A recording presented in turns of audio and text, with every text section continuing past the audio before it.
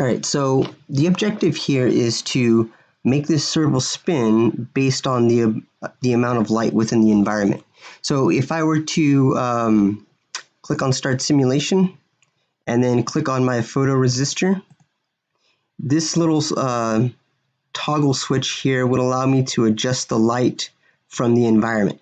Right now there's no interaction or relationship between the photoresistor here, which measures the light, and the servo, but we're going to go ahead and create that interaction, and then we want to override it with this push button. So if I push the button, it should manually change direction of your servo. So let's go ahead and see how we can program that. Now here, the first thing I have to do is include my servo because I am using a servo, so I need to include the servo library. You can find that here, or you can simply type in hashtag include servo.h. So after that, then you want to create the name for your servo. So you type in the word servo, and then you create the variable for that servo. In this case, I'm going to use my servo. Now, since I'm using a push button and my push button is connected to digital pin 2, I'm going to go ahead and create a variable, which is an integer variable, and I'm going to set that equal to pin 2. I'm also going to create another integer variable to store some information, and this information is going to be based on me pushing the button. And then last but not least, we have this photoresistor, which I'm just calling photocell. You can set this equal to A0 since it's connected to this analog pin 0, or you can leave it as is. I'm going to go ahead and leave it as is. Now in your void setup, you need to attach your servo, so whatever you name your servo, whatever you call that variable, and then the pin that it's connected to. In this case, it's connected to pin 9, so we'll go ahead and just type in 9. And since you're pushing the button, it is providing some sort of input, and we're going to read that input, and then we're going to decide what to do. So that's why we have this word input here. And since we want to look at some data, when we print it, we're going to use the serial monitor. So we need to activate that serial monitor by typing serial.begin. In the loop, this is what repeats over and over. So the first thing we want to do is actually read the photoresistor. So we can say, hey, what's up with this photo cell? We're going to go ahead and read it since it's connected to analog pin 0. We can go ahead and read analog pin 0. And then now let's go ahead and print those values. And I'm going to print it on a new line, so I'm going to go ahead and type ln. And then let's go ahead and print the values that are being read by this variable called photocell. And if I run it, I can go ahead and check out my serial monitor, and it's giving me some values here. If I adjust this toggle switch, you'll see those values change. Let's go ahead and identify the max value. In this case, our max value is 974. Usually whenever you connect to an analog pin, your max value is 1023. This might be because we have a resistor here. This is a 10K resistor, and this is a 1K resistor. I'm going to change this to a 5K resistor because that's what I have set up in my electronics.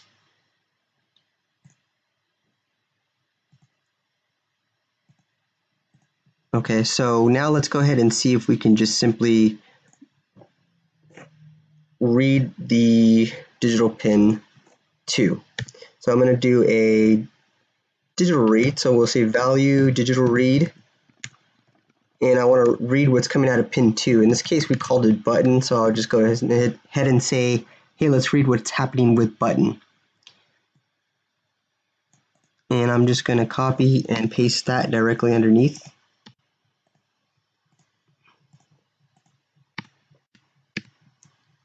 And we'll go ahead and read the value here, see what it's giving us.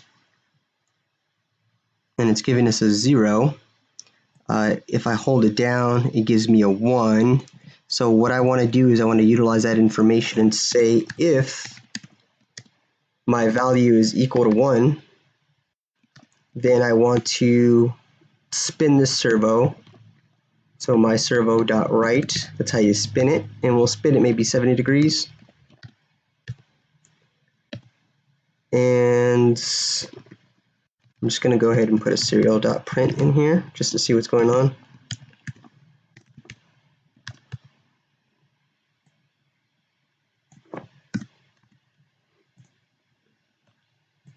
So once you have an if statement, here's your condition. If that condition is satisfied, then this is what needs to be executed. And you got to close that with a brace. So if I press my button, then it's going to rotate 70 degrees. Otherwise, we want some other action to occur, and that action is we want the servo to spin based on the light from the environment. So I'm going to say else, then servo.right.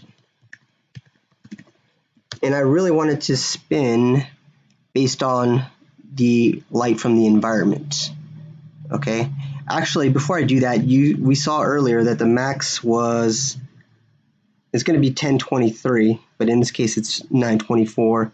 So your servo can only spin 180 degrees. If I put in here, hey, whatever the value is of photocell, it's not going to work, or it's going to crap out on me because the value is too high, right? You can't spin 900 and something degrees. So what we need to do is we need to map that information so that way we can change it. So to change your values or to map your values, you identify the variable, in this case photocell, and we're going to use this function called map. So we're going to map our photocell, and the min value is 0, the max value is 1023, and in our case the min value of our servo is going to be 0 degrees, and the max value of our servo is going to be 180 degrees. So now this variable has stored new information. Those values are going to be from 0 to 180. So let me print that really quickly just to see what happens. I am going to, let me just delete this. Usually we comment it out, but in this case it's difficult to do that. So I'm going to go ahead and read what's going on now.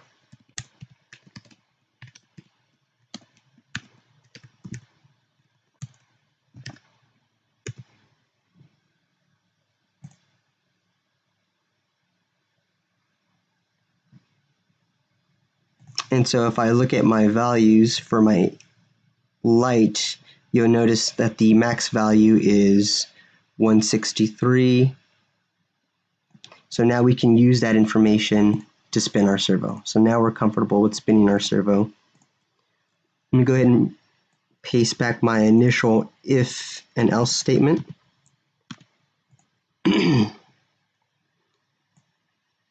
And now what I'm going to do is I'm going to just spin my servo based on